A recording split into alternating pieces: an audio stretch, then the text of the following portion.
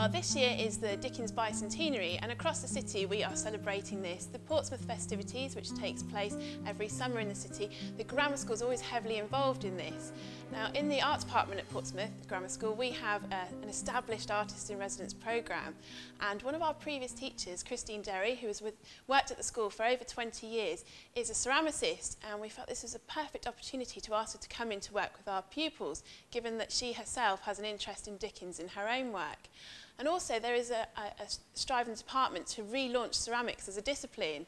So we asked her to come in, and she was more than happy to come in and work with our Year 9 pupils. There's nearly 90 of them working on the project with her at the moment. Well, I love Charles Dickens' books. I think his stories are amazing and his descriptive powers are amazing.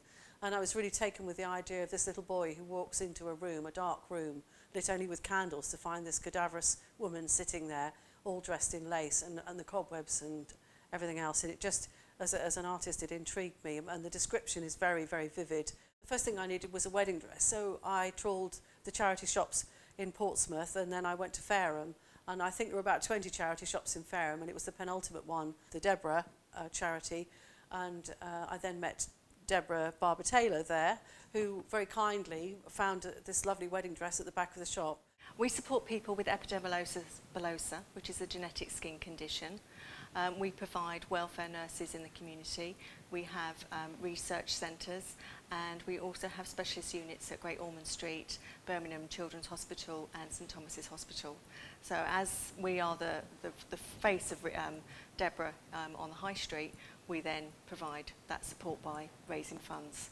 The children are going to be working on curiosities from Dickens, and they're going to choose an item from one of the books, for instance the gloves of Miss Havisham, just by way of an example, and they'll create a box that the gloves might have come in, and then they will be labelled up with a passage from the book, and like a museum.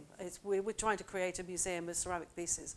I'm doing a circular box based on the theme of the dog's collar from Oliver Twist, Bullseye's dog's collar. And I'm just doing the inside of the lid at the moment. I know Harry's got a really nice bit of driftwood he's used there. It's a good little idea.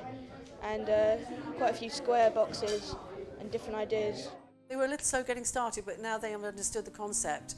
They're really going ahead very, very quickly, and some of them are producing some really nice pieces. I mean, they've actually got the idea now, and they're doing very well, actually.